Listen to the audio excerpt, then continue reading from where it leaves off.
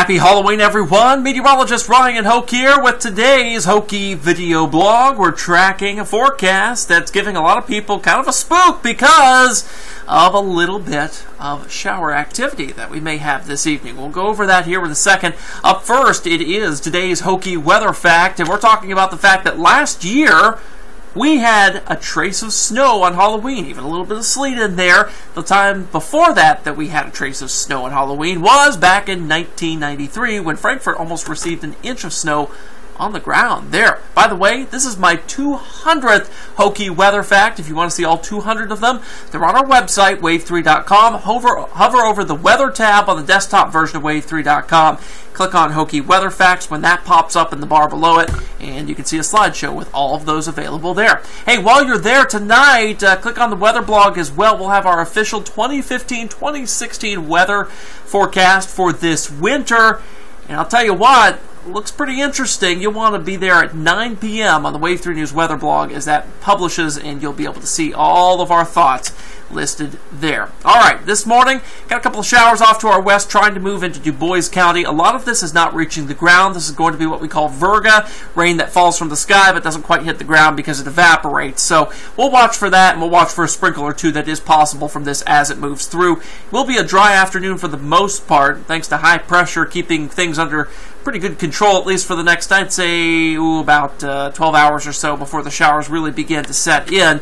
Down to the southwest we go, and look at the Houston, Galveston, Beaumont area. My goodness, they are dealing with multiple tornado warnings this morning. The one that you see there listed on the screen is probably about the 4th or 5th that I've seen there. They've had just a lot of trouble with storms down that way. Even a tornado reported on the ground earlier. Flash flooding becoming a problem pretty much just north of I-10, the Houston, Beaumont area down there. Thoughts with those folks as they deal with a very rocky Halloween morning. Back here in Metro Louisville, though, things, of course, much quieter than that. Temperatures starting out in the 40s this morning, and by 12 noon we'll be in the mid-50s. The rain stays off to our west for the most part. Again, sprinkle or two possible, but no steady rain at least this afternoon. By about 5:30, a shower or two of the stray variety possible south of Metro Louisville, especially west of I-65 by that point, 62. So get the kids out the door trick-or-treating as early as you can this evening, 5, 6 o'clock. Probably a good time for that because look at this, by 7:30, showers begin to move in, especially south of the Louisville Metro, but we can't discount them here even. Temperatures around 60 during that time, so chilly but not overly cool.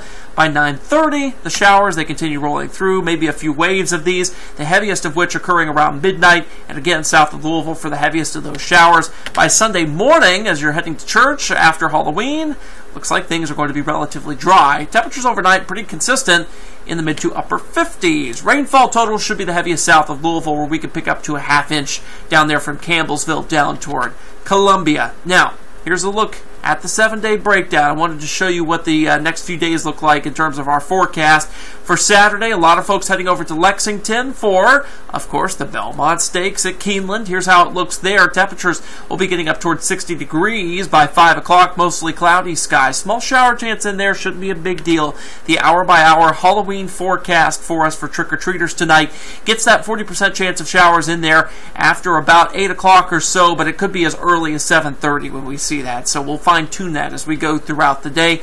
Sunday, of course, you'll want to turn back your clocks early before you head to bed tonight, really, because we're going to fall back from daylight saving time at 2 a.m. Sunday. So before you head to bed, make sure you've got the smoke detector batteries changed out, and then set those clocks back an hour, especially on the microwaves and the stoves and those manual clocks that don't automatically set themselves like your phone does here. Now, as we go through time here on your Monday, we do have a small shower chance early. Temperatures will be topping at 72 degrees during the afternoon. By Wednesday, a mostly sunny sky there, 78. We may be very close to the record high of 80 degrees. Tuesday, backing up a day, of course, is Election Day, November 3rd. We get to elect a new governor here in Kentucky. It'll be 72 degrees for a high temperature there. Around the time the polls close, I think we'll top out, though, at 74 overall during the day. Thursday, small shower chance. Friday, same story. Give you a quick look at the earliest alert outlook. Gives us a look at the second week of November as well. You'll see that we do have 50s behind this next front that's going to be coming through at some point Friday night-ish. So I've got a shower chance in there for Friday. real shower chance, a bigger one by Saturday, though, as I think the bulk of that moisture is going to be moving through. 50s continue through about the 10th. By the 11th on Veterans Day, looks like about 60 degrees there for a high temperature, and we'll be back into the 60s through the 13th of November. Can you believe it's November already? I can hear Christmas music at a distance. Don't worry, folks. We've got about, just over 18 hours before I think some of the radio stations here in town will even start playing it.